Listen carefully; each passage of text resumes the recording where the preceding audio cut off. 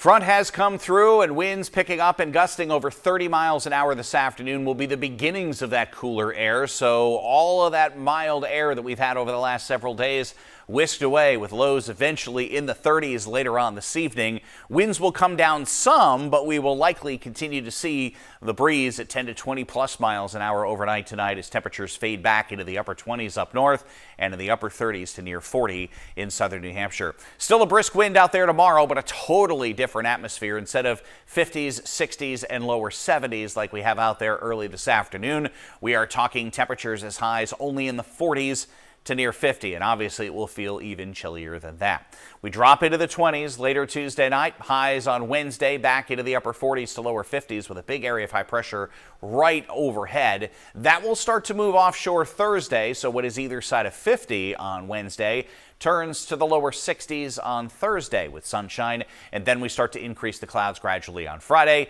and then eventually the next system starts to arrive. Looks like rain chances will be likely for the day on Saturday.